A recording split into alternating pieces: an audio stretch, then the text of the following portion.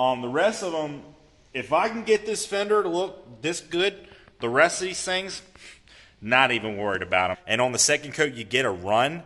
You don't stop putting the paint on. Oh, look at him, he got run. He don't know what he's doing. He's a Dumbo.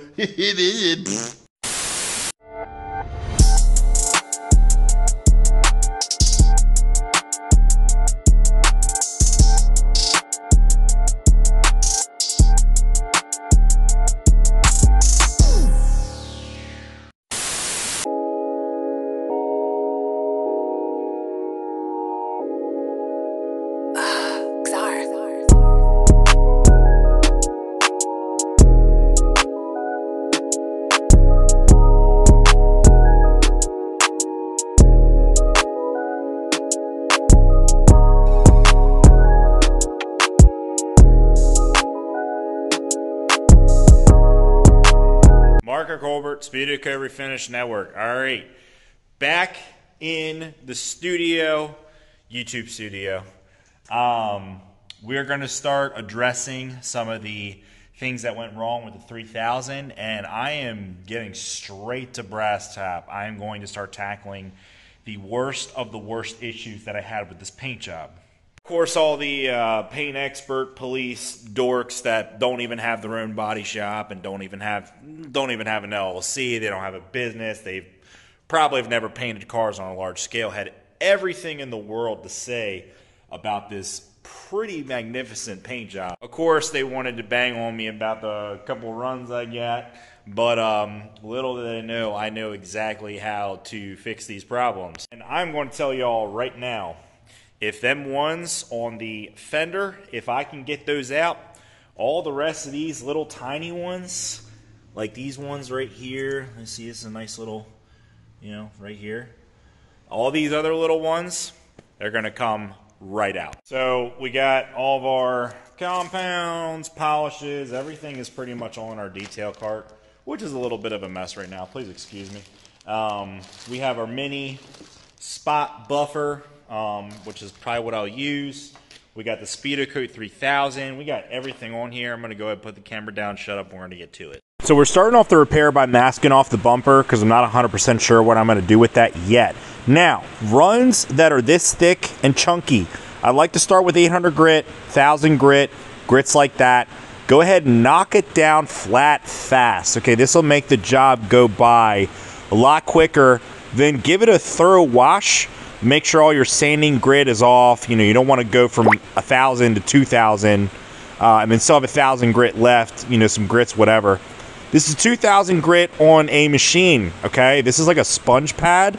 So it's not like super flat, but it's going to go ahead and knock out those 1000 grit scratches really fast. And this is going to ensure that we're not leaving behind any 800 or 1000 grit scratches from that sanding process. Once again, give it a thorough wash. This is what you want to see, is a nice sheen. Okay, you're looking for the sheen before you move on to 3000. Now, for those of you guys that don't know, you can actually use a 6-inch on a 3-inch. It's not highly conventional or convenient, whatever you want to say, but it will work if you're too lazy to go and grab your 6-inch sander or whatever. Just know that it's really only going to sand in that little 3-inch spot. It's not really going to sand the rest of the other spots. But the 3000 came out good. We're ready for some rubbing compound and a red medium cut pad. I don't like the wool pads. They create too much heat. You can warp the paint really quickly and very easily, actually, and burn right through. So I like to use a medium cut pad with like a heavy compound. The medium cut pads are, honestly, every single time I use them, they get out just about all the perfections that I need them to get out. I had to switch over to my big buffer because my little one took a poop. So this one is, we got the Mark 1 Refinish Products red pad on it, which this actually works a lot better. It's a bigger pad, so it covers the area a lot better. But we're kind of fading out our buffing now, so we're kind of moving into the top part of the fender. And we're already getting some good shine back into the fender now. Now we're going to, step it up to probably like the black pad, I believe. And then we moved up to a level 2 with the polish. And as you guys can see, we still got a little bit of hazing from the red pad. So that's where this number 2 polish and this black pad is going to go ahead and now bring the shine back that the haziness in the red left. Those red pads, I mean, they work for some colors, like a one and done type thing. But if you're trying to get it, you know, really, really shiny and as shiny as the rest of the surrounding panels on this car, we are really going to have to do a full 3-step polish on this job to make it look good. Now, as far as buffer speed and movement, you guys can see I'm keeping it at like a number 3 speed. I don't like to go crazy high with the more aggressive compounds and polishes, because remember, that can create a little bit more heat. You really only want to use your top speed on your buffer when you get to like the final polish, which really doesn't have a whole lot of cut, so won't create a whole lot of heat. Another good tip is always use a clean rag. Don't be a cheapo. Make sure you use a new rag in between every step on your wet sanding and polishing process. That way you're not taking old junk, we're not taking some of the compound from the compound rag and putting it on the panel when we're trying to polish it out. You know, it can ruin the whole job. So we're doing our final polish on it, just getting the shine to match the rest of the surrounding panels and, you know, getting it all finished up and touched up.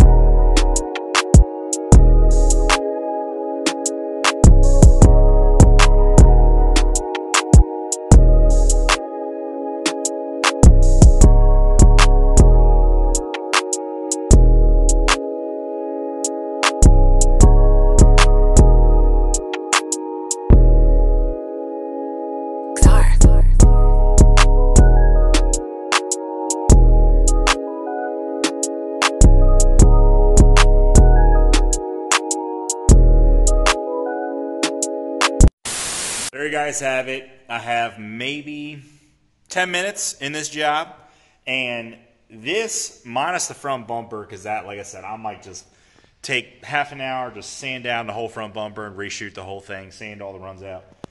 The rest of the runs and sags, I'll say they're sags because they're not really like what this fender was. The rest of them, if I can get this fender to look this good, the rest of these things, not even worried about them. Day after Christmas, guys, I'm just coming in here, messing around, trying to give you guys some content. A lot of you guys ask me, how do you remove runs? How do you remove runs?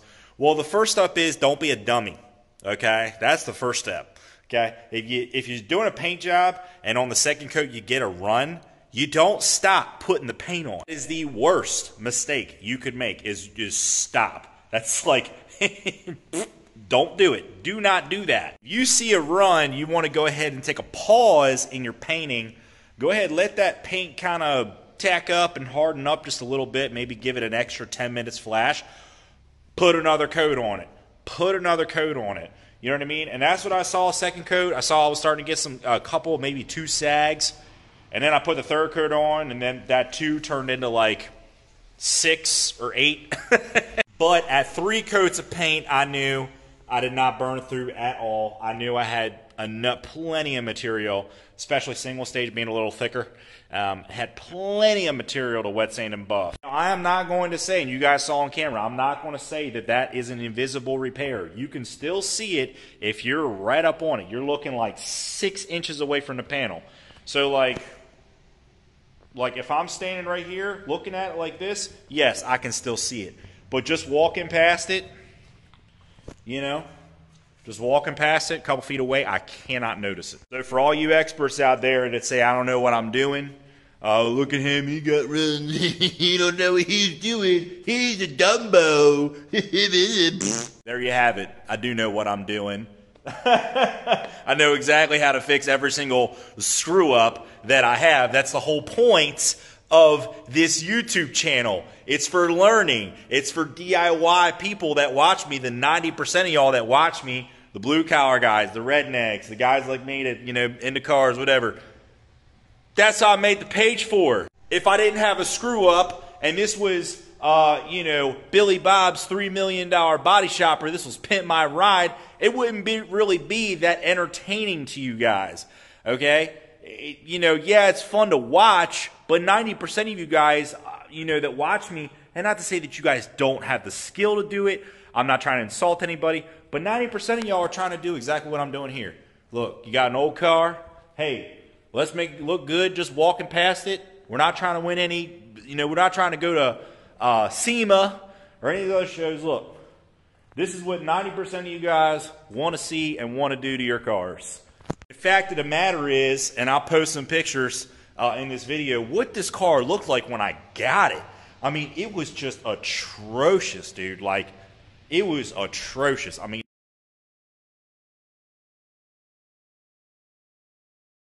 it was a basket mess. We took it from that to this. Yeah, this is fully cured up. This paint's been drying for days now. I think I sprayed this thing like Friday. It's now Tuesday, so 4 days. It's fully cured up, and it ain't shrunk back. It ain't died back. It ain't lost its shine. Nothing. Not a single problem. It looks the exact same as the day that I shot this car. And I'll tell you, part of the reason why, it's because, number one, Speedocoat products. Number two, I did do 3 coats, which does help a lot with shrink back. That way, if your first 2 coats shrink back, you know, you got a third on there. That way it can kind of be a little bit of a buffer. But this thing, man, like I said, it's got a couple little nibbies here and there. You know what I mean? But this thing looks incredible, dude. I'm going to take another hour, cut the rest of these little tiny ones out. Little sags and stuff like, you know, like a little one. There's a little one right there, too. These are tiny ones, man. You know, I'll take another hour or so, cut the rest of these out, and I might just go ahead and run the black pad over the whole car. That way it all looks the same instead of making it look patchy. You know, it's super shiny here, super shiny here, super shiny here, and just run the black pad over the whole thing and make it look uniform and call this thing a wrap, man. I hope you guys enjoyed the video. Hope you all had a good holiday. Catch you guys on the next one. Like and subscribe. New videos every week.